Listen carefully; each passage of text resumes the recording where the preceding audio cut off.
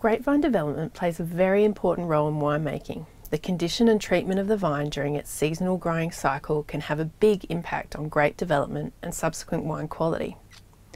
The major growth stages during the grapevine's seasonal growth cycle are shoot and inflorescence development, flowering, berry development, ripening and harvest. These major stages are comprised of many developmental stages, starting with the winter bud stage, when the bud is still in a state of dormancy, and finishing with the end of leaf fall. When these stages occur is dependent on the type of climate, so warm or cool, and the characteristics of the grape variety that is being grown. When the temperature rises above a critical value, which depends on the variety, buds begin to burst. This stage is known as bud burst and occurs early in hotter regions than in cool regions and is variety dependent. Typically, only the primary bud in the dormant bud becomes active in the spring. The secondary and tertiary buds remain inactive unless the primary bud dies or is severely damaged. Once initiated, shoot growth rapidly reaches its maximum as the climate continues to warm. It is during this time that the development and enlargement of leaves, tendrils and inflorescences commences. As growth continues, the shoot differentiates new leaves and tendrils. Simultaneously, new buds arise in the leaf axils, some of which will form the shoots in the following season. Those that form early may give rise to what we call lateral shoots. The rate of shoot growth is greatest just before or soon after flowering.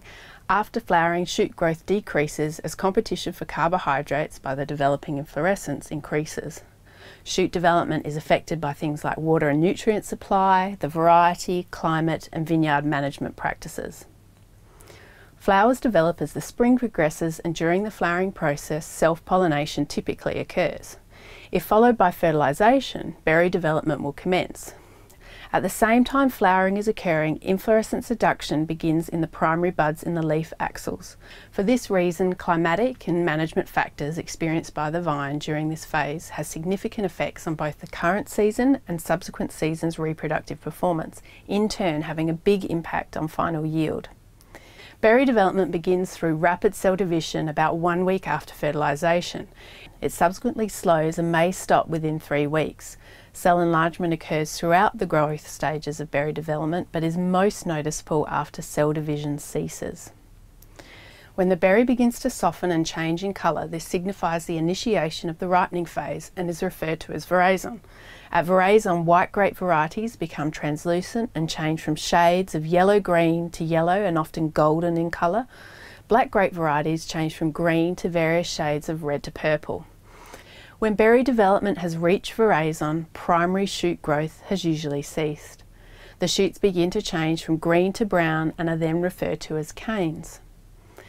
Berry ripening is associated with tissue softening, a decrease in acidity, the accumulation of sugars, the synthesis of anthocyanins in red grapes, along with the accumulation of aroma compounds.